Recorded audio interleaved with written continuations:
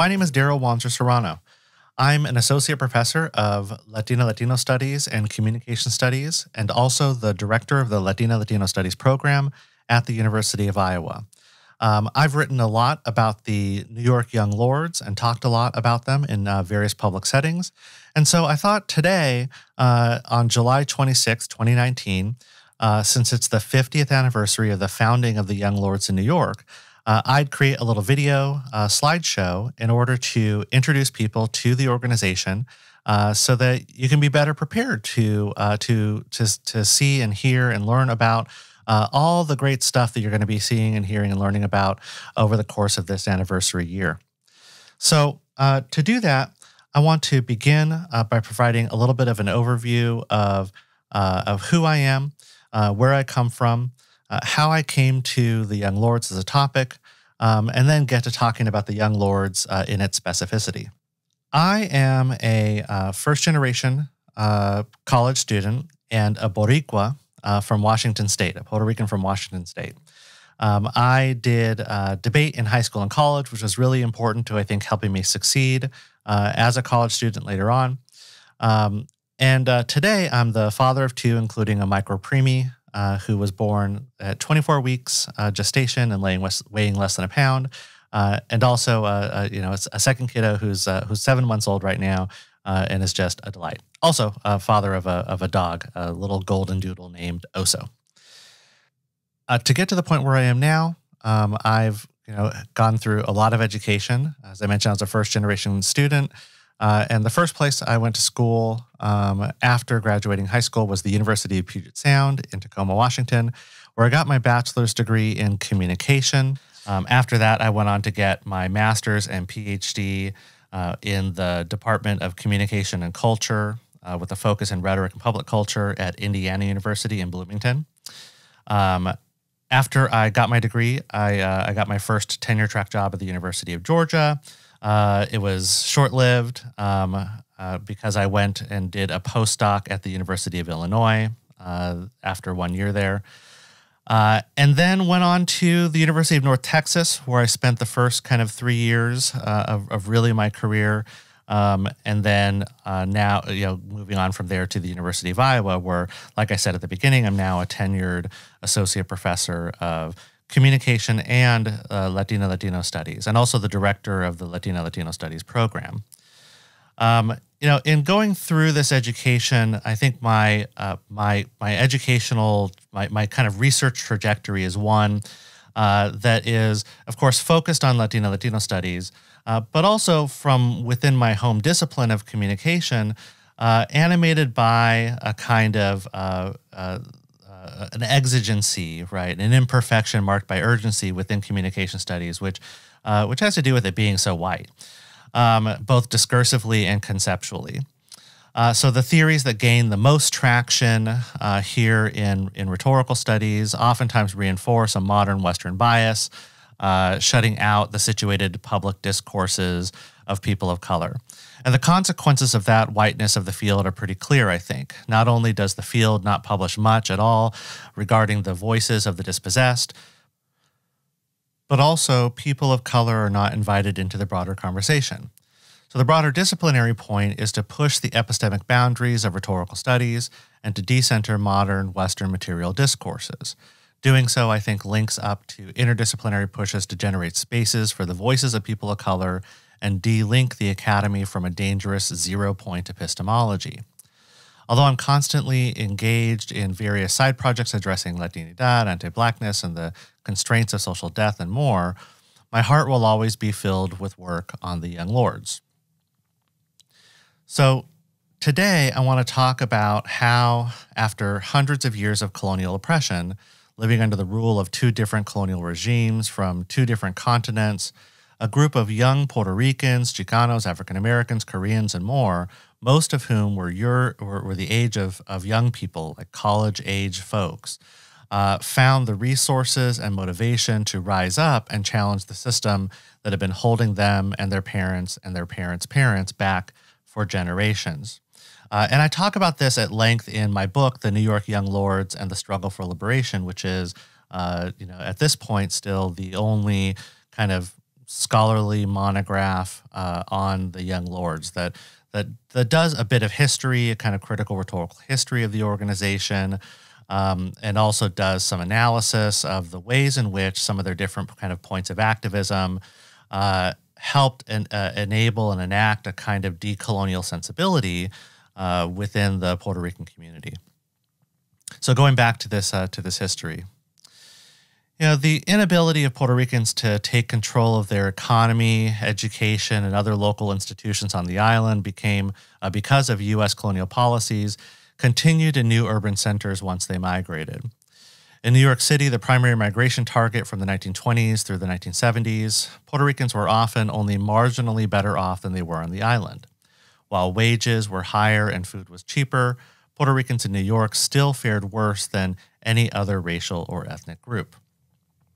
President Johnson's Great Society social programs were eventually enacted with the intent of alleviating some of the financial pressures felt by African Americans, Latinos, and Latinx folks, and others. But for Puerto Ricans and many others, the programs were horribly inefficient and failed to elevate them out of an embedded position in the underclass. Tenements were run by landlords with questionable ethics, read slumlords. Social service organizations were ruled by poverty pimps. Hospitals in poor neighborhoods were understaffed, underfunded, and in the case of Lincoln Hospital in the Bronx, operated despite having been condemned by the city. Politically, the community was disparaged as docile, and professionals, so-called experts and elites, monopolized the role of political activism. By most accounts, life for the working-class Puerto Rican in El Barrio left much to be desired. Community members basically had two choices: move out or put up with it. And given the deep structures of poverty and a colonized mentality, this was a false choice. The New York Young Lords were a revolutionary, grassroots street political organization that emerged in East Harlem in mid-1969, quickly spreading throughout the boroughs and across state lines. The Lords were a multi-ethnic organization of anywhere between hundreds and thousands of members, no one ever confirms a number, who were split evenly by sex, comprised of about two-thirds Puerto Ricans and New Yorkers, a quarter other Latinx, and a number of African Americans, including some, like Denise Oliver, who were involved in leadership within the organization.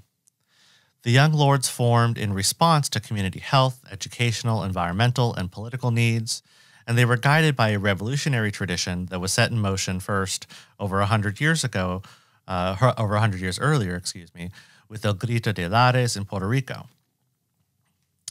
Influenced by and working in coalition with Latin American revolutionaries, U.S. American revolutionaries, the Black Panthers, and others, the Young Lords, in the words of another scholar, centered their work on a combination of community-based empowerment and national liberation. The group shifted focus and name in 1972, lost a lot of its membership and support, and was defunct, even in its new form and name, by 1976, another victim of COINTELPRO repression, and to a certain degree their own successes.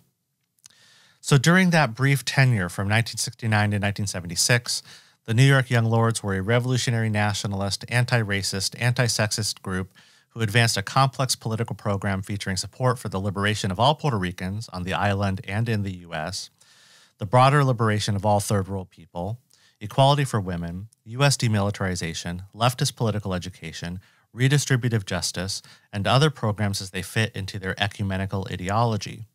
Their activism took many forms.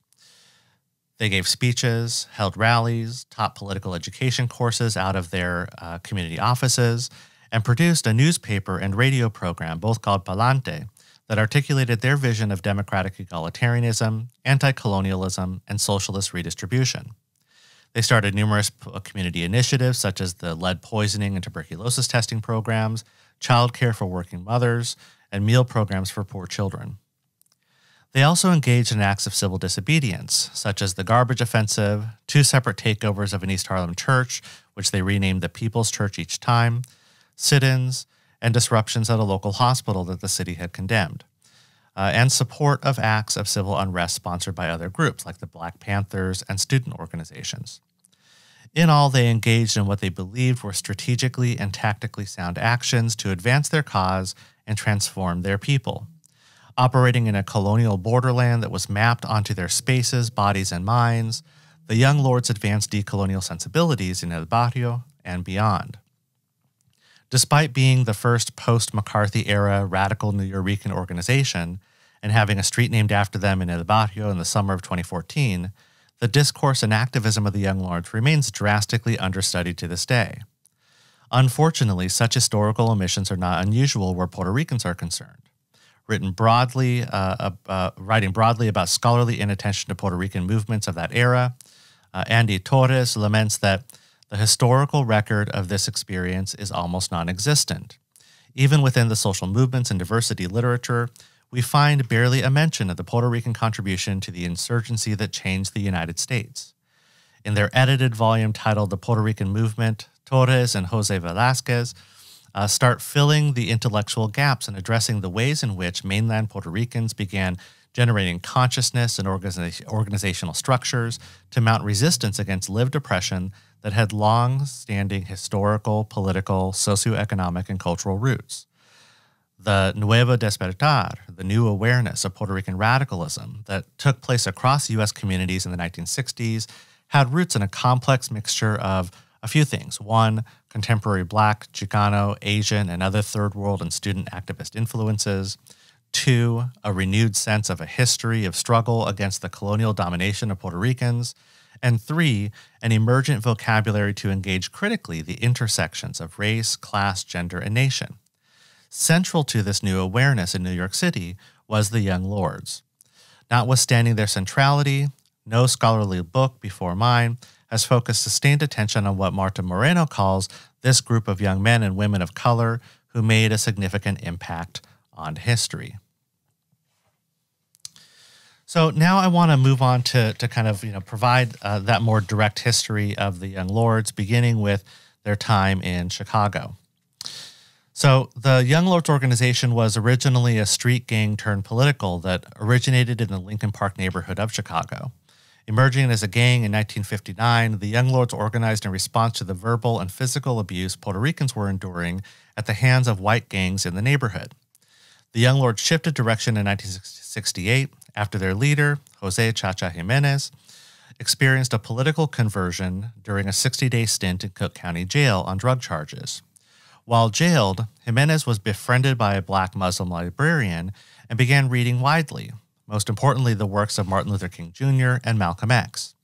He also began learning about the Black Panther Party and, according to a recent interview, thought he could do, quote, something similar to what Blacks were doing but within the Puerto Rican community, end quote.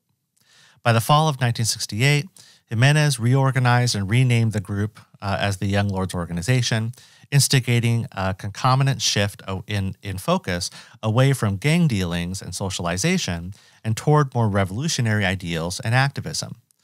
As the newly reformulated Young Lords organization, the group began focusing largely on issues of urban renewal, poverty, and police brutality.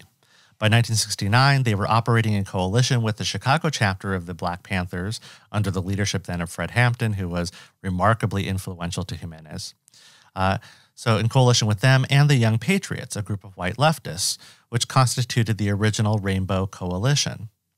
According to an editorial published in the first issue of their YLO newspaper, dated March 19, 1969, the organization wanted, quote, a new society in which all people are treated as equal, a society whose wealth is controlled and shared by all its members and not by a few, a society in which men and women view other members as brothers and sisters and not as people to be exploited and hated, end quote.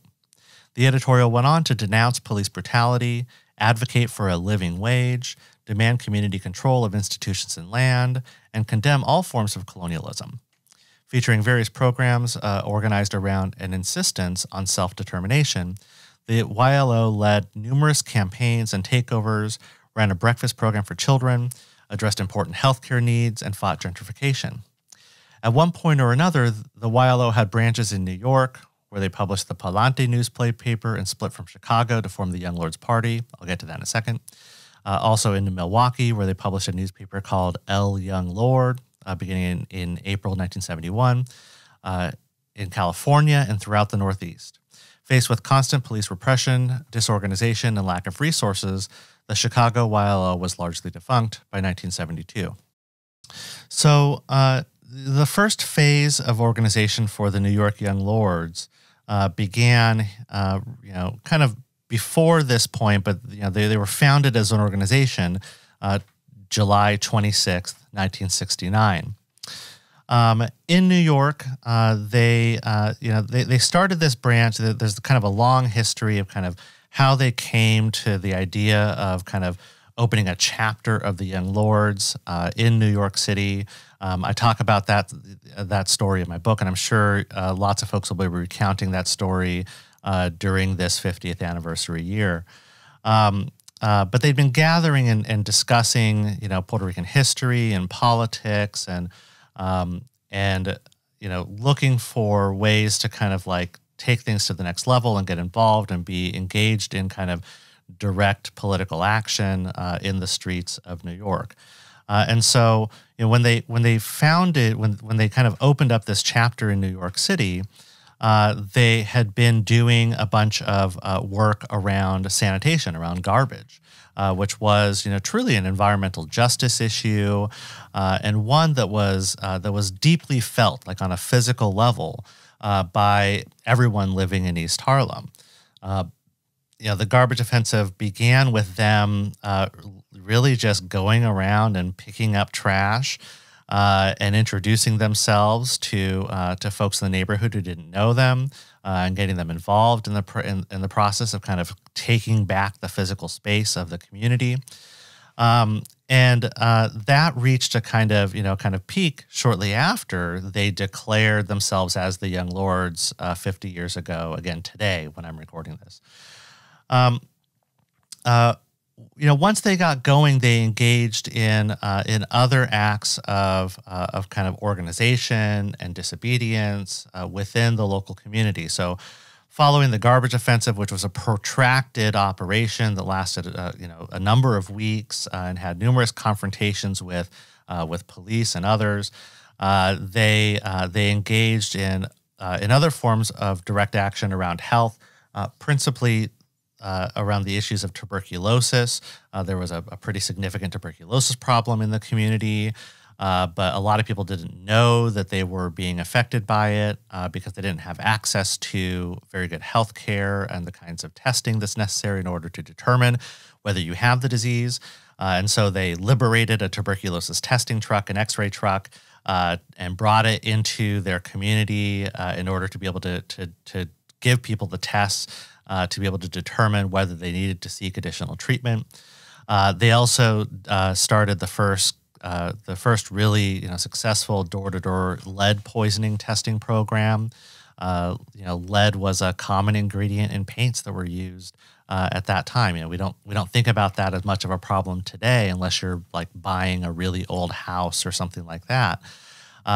And we don't have to think of it as big of a problem because of the activism of the Young Lords who took these testing kits that the city had stockpiled and weren't distributing and weren't using, and went door to door with medical students, testing people and figuring out whether they were being exposed, especially young kids were being exposed to lead and being poisoned by it. By the end of 1969, they'd instituted other programs around community education, and started doing other things in coalition with other community organizations and institutions. And that led them to the kind of last big action of 1969, which was the takeover of the First Spanish Methodist Church in East Harlem and its renaming as the People's Church. That church offensive, which I also write about in my book, basically turned that visible institution, kind of right in the heart of East Harlem, into a place of sanctuary for people, for Puerto Ricans who were gaining in this political consciousness. They ran a daycare program out of the church. They ran a breakfast program out of the church. They held arts events like the one we just saw out of the church, and really underscored their commitment to kind of self-determination and community control. Also, during this first phase, they engaged in the Lincoln Hospital takeover, which I talked about very briefly earlier. This was a hospital that had been condemned by the city and should have been closed. But of course, Black and brown folks were being treated in it in a subpar way. That reached a kind of peak when one young woman was killed during a kind of botched abortion, where the doctors didn't take an appropriate medical history and gave her medication that killed her. And that issue of health in general, but reproductive health in particular, was pretty important to the Young Lords organization. So in May of 1970, the organization has a kind of shift in focus and name. So they move from being the Young Lords organization to becoming the Young Lords Party. This phase of the organization is marked by a period of expansion. They open up even more new branches outside of New York, outside of the 5 boroughs. And they also kind of form additional coalitions with other organizations. They take on a kind of union structure within the organization. And so, kind of sub-organizational bodies like the Women's Caucus become the Women's Union.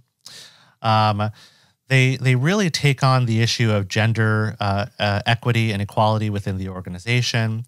They start more seriously taking up LGBT issues and operate in coalition with the Street Transvestites Against Racism, the STAR, which was an organization led by Sylvia Rivera, and also work with Gay Liberation Front. And this phase also marks an expansion to Puerto Rico, where they opened up 2 branches. And then eventually, by the end of this phase, a kind of contraction where they closed those branches on the island. So this was definitely a period of growth where they continued their Serve the People programs, continued their educational programs, and really had a strong presence within the communities where they operated. Phase 3 of the organization was met with kind of more significant changes. There were changes in leadership that happened around this time, and a pretty significant shift in the organization that included this pretty drastic renaming from Young Lords Party to the Puerto Rican Revolutionary Workers Organization. This happened in July 1972. And continued through sometime in 1976. It's kind of hard to pinpoint the exact date of the organization's demise. Certainly during this period, membership shrank pretty dramatically, and a lot of the kind of direct Serve the People type programs went under. Offices were closed. And the organization kind of shifted to a greater focus on unionizing workers in their places of employment. And so, to me, this third phase is such a dramatic shift that that I tend to think about the Young Lords as the first 2 phases when they were actually called the Young Lords. One of the things that kind of, and I wish I should have done a slide for this, that visually represents this shift in focus is in the kinds of iconography that they used as an organization, the images that they used, that they displayed on signs and stuff. In the first 2 phases, right, it was pretty, they had a pretty broad visual spectrum that they drew from. They were, drawing from kind of key images of Puerto Rican nationalist and revolutionary politics, and Cuban revolutionary politics, and Latin American revolutionary politics, while still kind of engaging, kind of the scholarship and the figures of socialism and communism. And in this last phase, they published the speeches and resolutions of the the First Party Congress, I believe it was called, and the cover of that includes pictures of none of those people that I just mentioned. It includes pictures of Marx, Lenin, I believe Engels, Mao, and one other person, all kind of key figures in international communist politics. And that was, that shift to me is kind of, the point at which the Young Lords moves from being so, what I called before, ecumenical in their ideology. They drew from so many different political traditions and histories in order to kind of like make sense out of the situations that people were experiencing on a daily basis. They moved from that flexibility to something that was, I think, ideologically a little bit more rigid. And I think that's part of the reason why kind of support for the organization and membership of the organization started to dwindle once we enter this final phase. So, if I was giving this as a talk in person, this would be the time that I'd ask if there's any questions. If you have questions, feel free to put them in the comments below. Also, be sure that you check out the events happening in New York City today. Again, July 26th, 2019 is a big event at the Schomburg that will be live streamed, and so I'll put a link to the live stream in the comments below. And I hope that you will watch along and hear from people who were involved in the Young Lords organization for, especially in the early years and for quite a long time. So thanks for watching. I hope this has been helpful, and that's it.